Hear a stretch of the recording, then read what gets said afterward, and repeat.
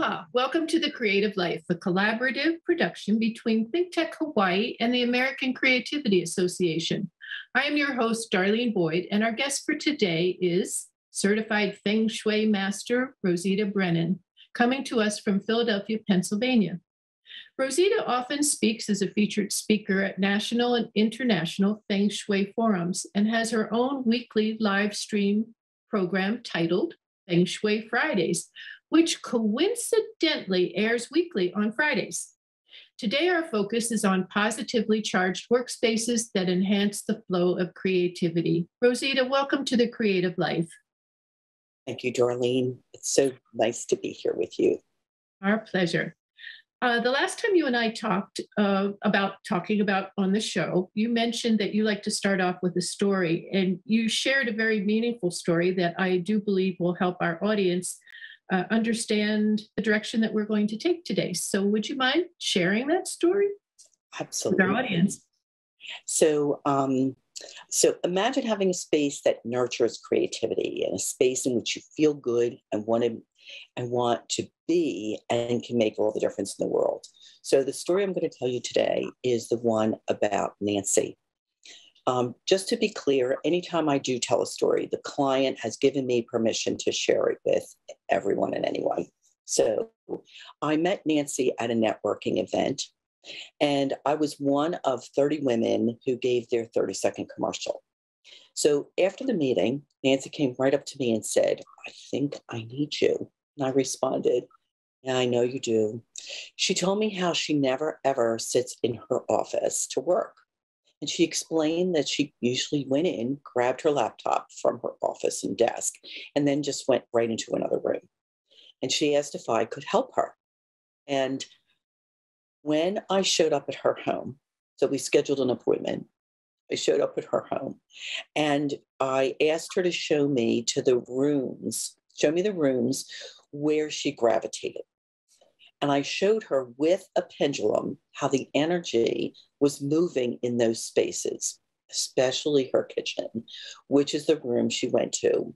And it was also where she was constantly interrupted by her family. So we then moved into the other spaces and then ultimately into her office. And again, with the pendulum, I showed her that the energy in her office was moving counterclockwise, the opposite of the kitchen and the other spaces that she enjoyed sitting in. So I started creating her remedy list, but Nancy was so excited and started removing and moving everything that I was writing down. So we then did a couple other things and found her power seat. I do that by I had her stand in multiple places, testing and comparing how the energy felt. So standing where she was seated and then, moving her to other places and incrementally improving where she stood so she could actually feel the difference.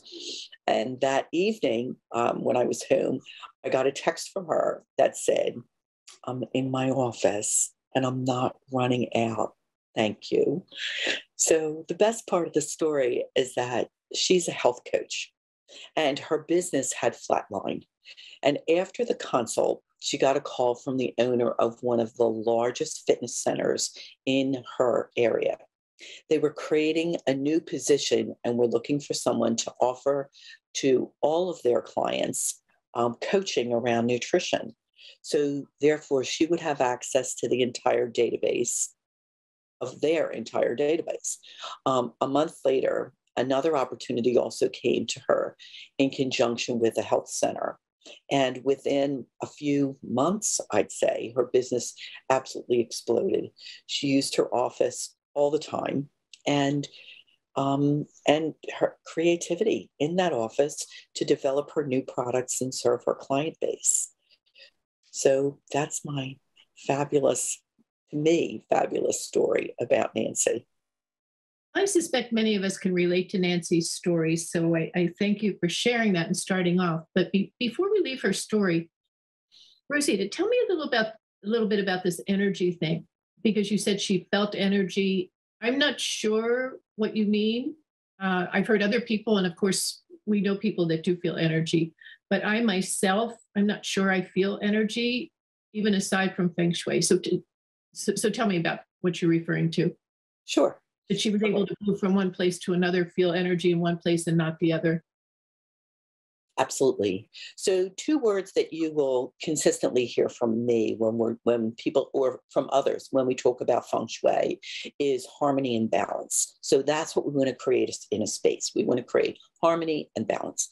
So if a space is positively charged, like the before and after of Nancy's space. So before it was like, it was the energy was moving in a negative fashion. She didn't even feel comfortable standing in the office, right? To the point afterwards where she said, "Oh, I like being in here." You actually, there's three things that I'm going to share. Three, like you like being in your space. So if it's positively charged, you actually don't mind, it's more than not mind, but you like being in the space. The second thing is you actually feel comfortable there. You feel comfortable in some rooms.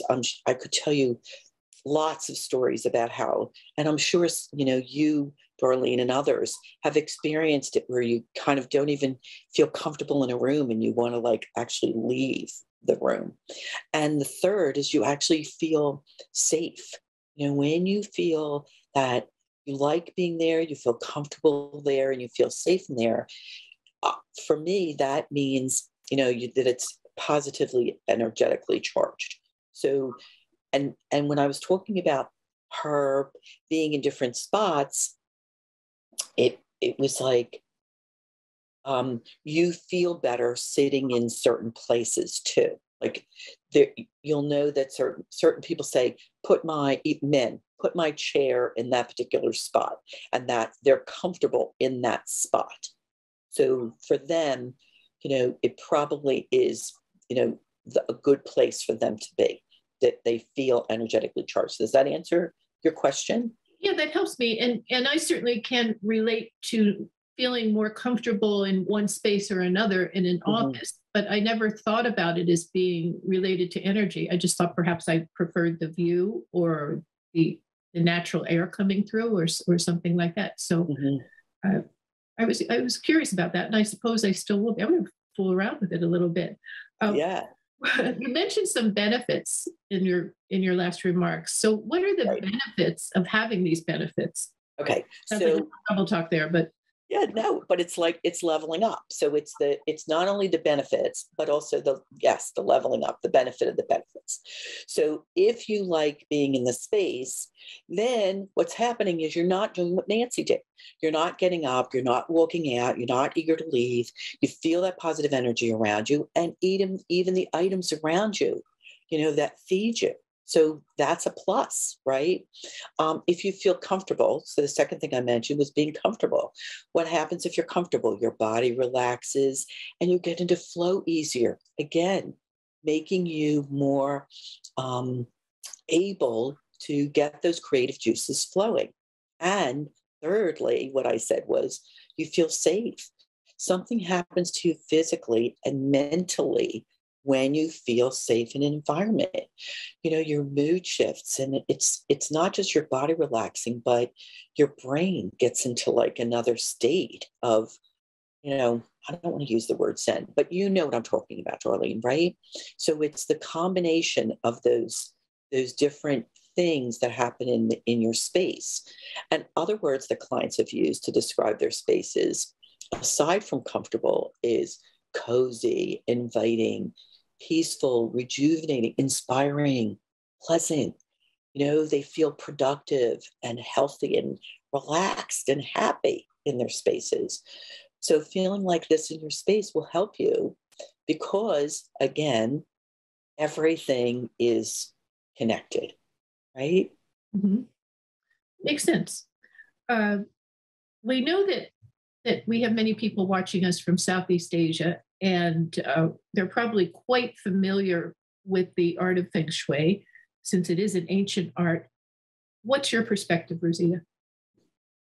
Okay, so today I want to give you some tips of what you can do in your office. But I wanted to, before we do that, I wanted to remind everybody about what I call layering. So to me, Feng Shui is like a cake. It's one of those gourmet Swiss delectable delights. The bottom is like an inch of chocolate cake. Then you have a layer of raspberry, maybe a layer of vanilla cream. You've got some hazelnut, another layer of cake, some white chocolate, maybe some nuts on there, but you get the picture. So it's all these different layers. So you start with every room being positively energized, which is that bottom chocolate solid layer, right? And you build upon that solid foundation. We start with every room being positively charged, energetically comfortable, and we start adding things. You build with what you have and you see around you. So we add furniture, we add the art, we add the pictures, the pillows, the drapes, the rugs, the personal trinkets, and color. And these items are all the decadent layers. So that's how I see Feng Shui. And the most important part of Feng Shui is what you don't see, which is what we're talking about, which is that energy in your space. So the things that we don't see then, what are some of the next level specifics that we can apply right now to enhance our workplace and thereby boost our creativity? Okay. So if we make a few strategic changes to your environment, we can actually maximize your creativity. So let's look at the foundation and adding these layers. Okay. So first of all, we need to use a solid Feng Shui layout. So we want to make sure there's good furniture flow in the space. And by that, I mean that people have a tendency, and I'm sure you know this, Darlene, to push furniture up against walls, right? Mm-hmm. So one of the things in Feng Shui, we want to make sure that not everything is just jammed up against the walls, okay? We want to create a nice flow. Feng Shui actually literally means wind and water. So we want to create that nice flow through a space where people feel comfortable walking into a room and are sort of embraced by the space, okay? And back to what we were talking about with Nancy, we want to make sure that you're seated in the best possible location for you and supported in every way, especially behind you. If you don't already know where to place your chair, you can contact me directly and I'll help you figure that out. But the bottom line is we can do that virtually if you need to. But right now, you need to make sure that you can see the door. So wherever you're sitting, you want to make sure that you can see the door. So that would be the first thing that I would say, even if you're not going to be moving a lot of things around, make sure you can see the door, okay? Secondly, and this is where the messy desk versus clean desk debate comes in. It always comes up here. So critical to the process is removing clutter, which is the second most important step in Feng Shui. It's about removing excess. So I don't want you to take out the things that make you smile or that you love. It's, it's more about the excess. So Feng Shui sticklers will talk about family pictures here, that they don't belong in an office. But here's my mindset. Use your, I call it your inner knower. Use your intuition.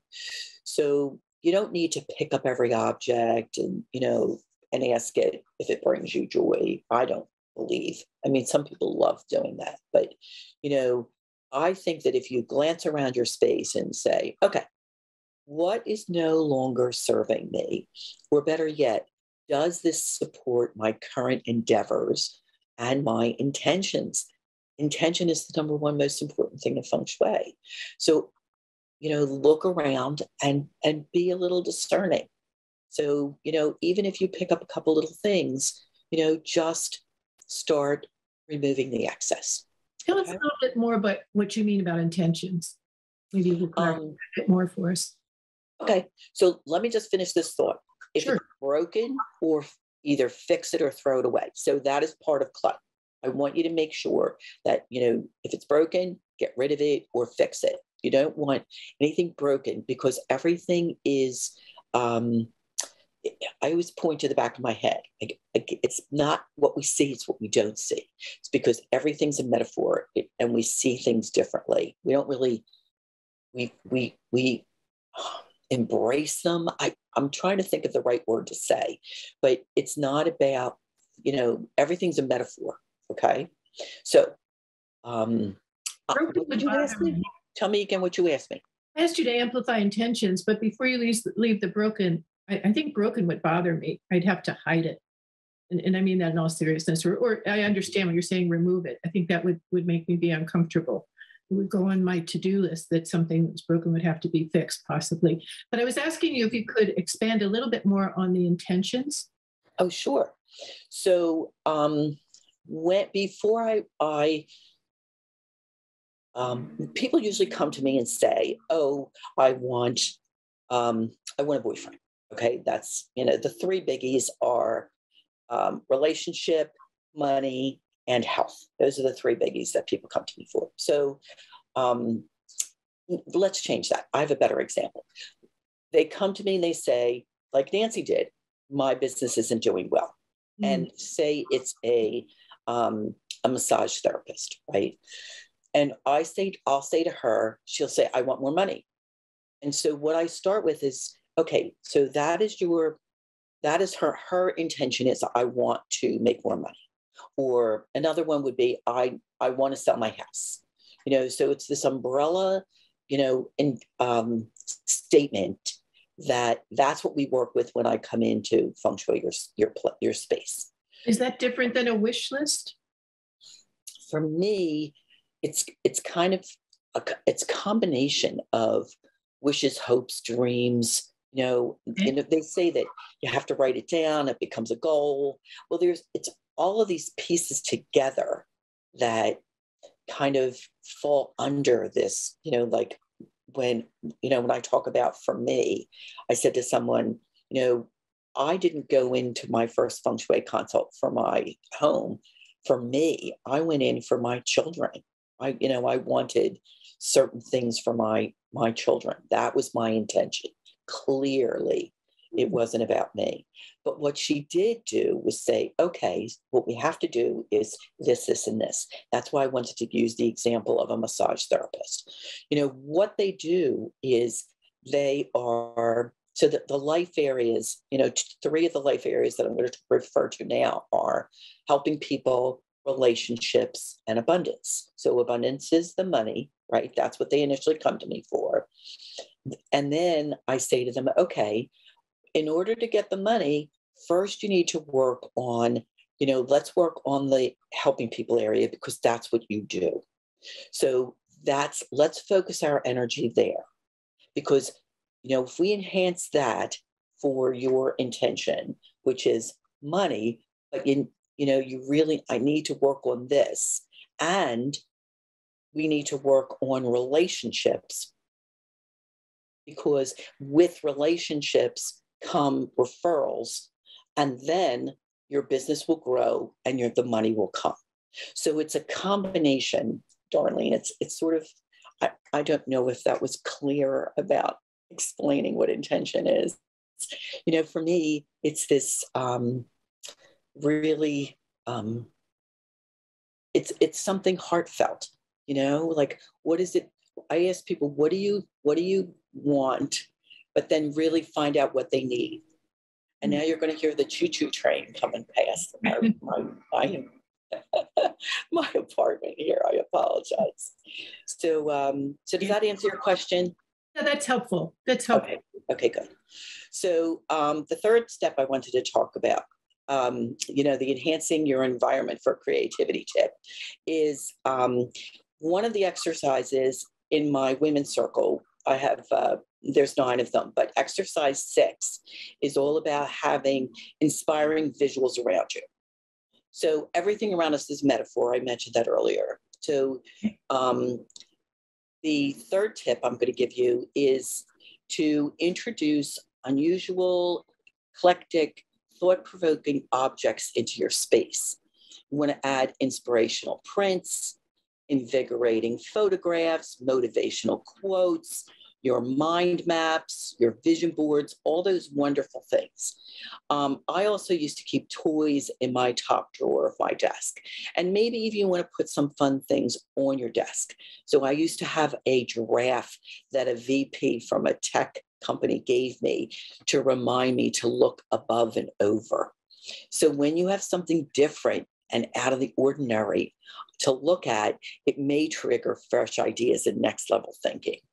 And like the instructors did with the toys at my children's Montessori school, switch them out too, okay?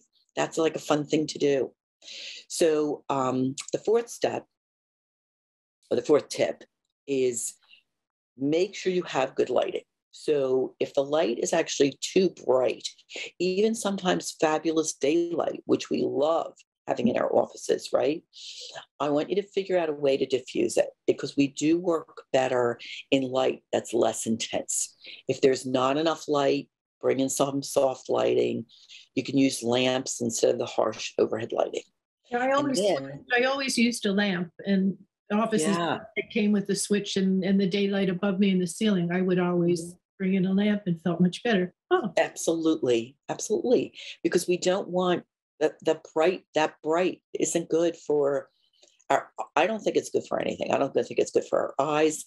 And I know it's not really conducive to like me being creative. I like this, softer seems, more embracing.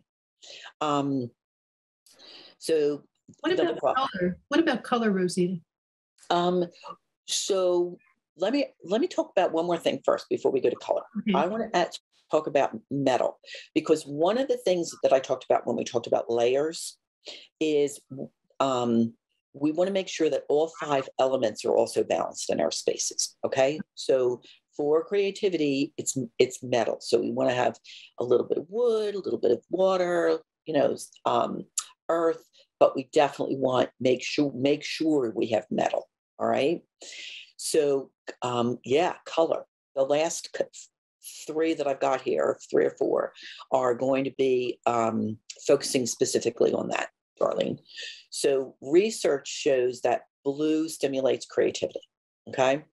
In Feng Shui, blue is the color for knowledge. So you could add blue. It's not going to be, there's no bad. There's, red might be a little bad because it'll get you a little, revved up, right? So the Feng Shui colors for creativity are white and green. And number 7, a great way to add the color green is to add plants, which also oxygenate the air. So you get a twofer here. Plants, absolutely. I love plants. They make me smile. And there's a lot of symbolism in plants. Just remember, they need to be taken care of. And we don't want any sickly or dead plants in our space, okay? If you're not going to take care of the plant, don't bring it into your space. We want flourishing, healthy specimens, right? Number 8 is interior wall colors. Some people may be ambitious if they want to paint or have your walls painted. There are specific colors for different industries and businesses. If you want to know what they are, contact me directly. I can tell you the best color for your type of business. I mean, there's a whole list of what goes with what. So definitely let me know if that's something that you're interested in. Okay. So with it, when you mentioned the colors in a commercial place, would the subtle use of color, I find myself I was more comfortable having a subtle use than one that just jumps out. Color, even if it is blue, or even if it is something that's going to be calming, it's not calming if it's dark or jumping out at me. Is that I agree. You would agree? Yes, and that's actually my tip number 9, my 9th tip that I wanted to give you. The best generic color is white. So I suggest this to many creative individuals too. It seems boring, but it's actually conducive for clarity. For me, a little bit of color stimulates thoughts and ideas and creativity. One of my clients, a photographer, wanted to relocate her production office, and her walls were white. And I said, leave them alone, just leave them white.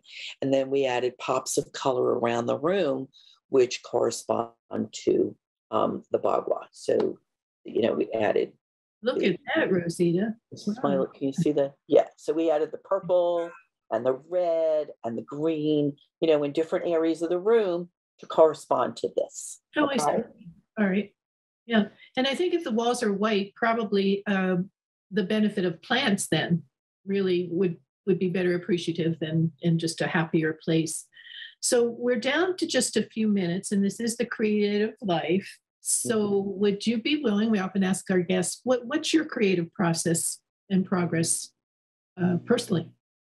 Okay. So basically it's part creative process and part innate ability. Remember what I said in response to Nancy in my story? All I right. said, she said, I think I need you. And I said, I know. So I actually feel spaces. One of my mentors actually called me an energy diagnostician because she said, you feel that, energy, and you say to people, put that there. So I can tell when people are comfortable or uncomfortable in the spaces. I can feel, spaces, and I could tell that Nancy's space was, not comfortable for her. So when we meet, I basically just talk to you. We talk about you. Most Everything would like that, yes. yeah, Yes.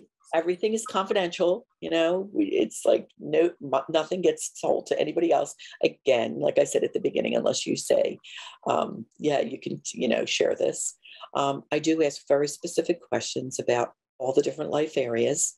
So about your relationships, about, information, projects that you're working on, what is it that you do want?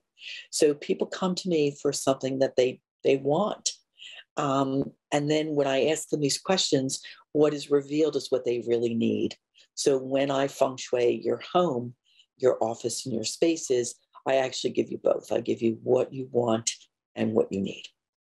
Well, Rosita, we're down to the wire, as they say, for our conversation today, and I do think you've given us a nice start. I think most of us are aware, and we've seen little doses of what Feng Shui can do in the door. But you've really helped us, I think, to amplify some of that knowledge. So look forward to hearing more from you. And I would refer people you've offered to us that if they have any questions, to go to your website, and they can see how to contact you. And maybe just for the start, and then in their locality, they could proceed and move on. So these are seemingly some nice handy dandy hints to get started right away. So Rosita, I truly appreciate you taking the time to be with us today. And It is my pleasure. You have been watching The Creative Life with our guest Feng Shui master, Rosita Brennan. We hope we have provided you with several tips for improving your workspace to become a space that will enable your creativity to flourish. Join us in 2 weeks for the next edition of The Creative Life. Until then, aloha.